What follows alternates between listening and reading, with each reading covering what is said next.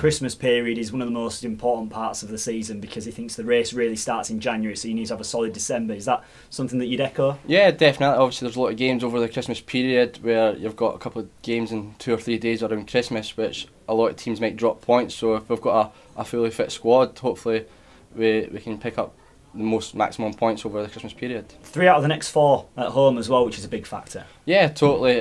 Obviously we've not won the last 2, but we're confident and we're hopefully going on a good run again. And like you said, 3 in the next 4 games are at home, so the home form is crucial as well.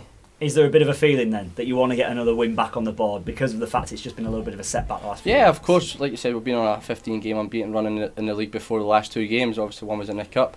But we want to get the next win back on the board, and hopefully it starts this weekend. And people will look at the table, see Swindon down in the bottom third of it and think, oh, well, this should be a Blades home banker, shouldn't it? But then they got a good result last time out against Bradford, so it's not necessarily as easy as that. There's no easy game in this league. Any team on their day can beat anyone, really. So hopefully we can turn up on Saturday and put a good performance in again and get the 3 points.